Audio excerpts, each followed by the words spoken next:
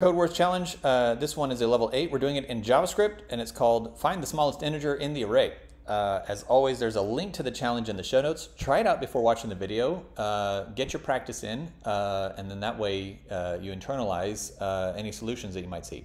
So the other great way to practice JavaScript is with repeated attempts. So subscribe to the channel, that way you're notified every time I post new content.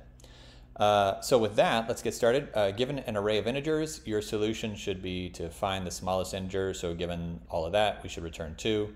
That would be negative 345. Okay. So you can assume for the purpose of this kata that the supplied array will not be empty. Okay, cool. I'm not sure why they're doing it in a class, but you know what? We'll just make it work. Okay, so we have the args. I assume args is the array. So let's sort this.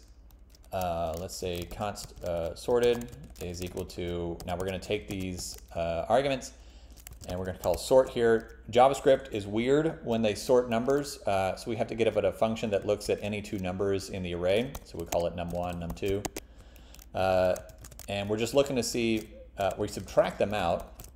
Okay, so this function is going to do one of two things. It's going to return a negative number, or it's going to return a positive number. Okay, so if this number is smaller than this one, it's going to return a negative number, in which case JavaScript will know to put this number in front of this one. Okay, if you subtract these two numbers and you get a positive result out of this, then it knows that this number is bigger and it will actually flip their order. Okay, so it's kind of non-intuitive here, but once we have the array sorted, we simply just return the first item in that array.